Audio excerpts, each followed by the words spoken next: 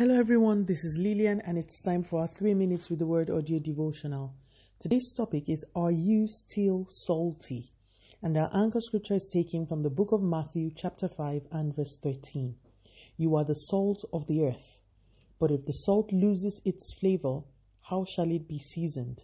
It is then good for nothing but to be thrown out and trampled underfoot by men.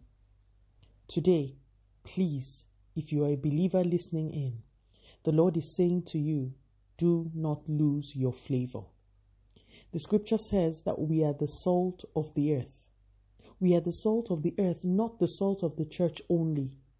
We can't behave a certain way in church and return to a different way afterwards. We are to be flavor to the world we live in. Please, we must judge ourselves. How do we speak? How do we dress? What is our attitude to people? These days, I look on social media and I think maybe believers feel that God is blind to that aspect of their lives. I see comments written by believers on social media posts and I am shocked at the rudeness, the abusive and hateful comments being thrown about even on Christian posts. This has become the norm for some Christians. I see Christians hide behind grace to dress in the most indecent and reckless of manners. Christians now use swear words and want to do everything the world does. Please, today's scripture was not said by me. It was said by Jesus, the one who we claim is the Lord of our life. He said, you are the salt of the earth. You cannot be like the rest of the world. When you cook rice, for instance, do you put as much salt as rice? No, salt serves a different function and cannot want to be like the rice. Salt has a different character. My dear listeners, if you are too blended into the world, there is a problem.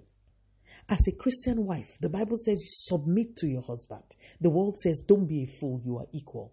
Do you, in a bid to move with the times, act like the world? The Bible says do not worry. The world says be realistic. How do you act? The Bible says in Ephesians, let no unwholesome word come out of your mouth. The world says it is woke to swear and say anything we like. How do we act? These are only examples, my dear listeners, but the principle is the same.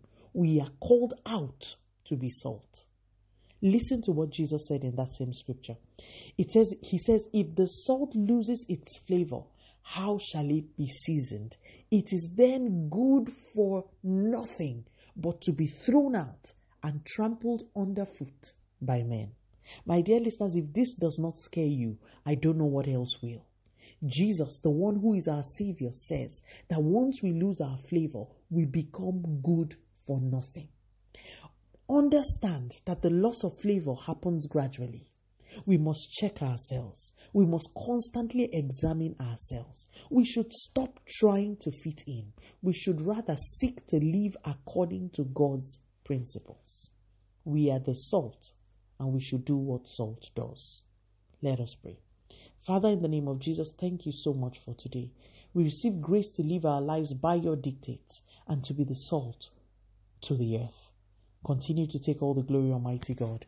In Jesus' mighty name, we have prayed. Speak to you again soon. If you were blessed, please drop me a line on audiodevotional@yahoo.com or on our website at www.3minutesaudiodevotional.com. You could also follow us on Facebook, Instagram, YouTube, and Twitter at 3 Minutes Audio Devotional. Remember, wrapped up in God's Word is all you need for your change to come. Love you and bye.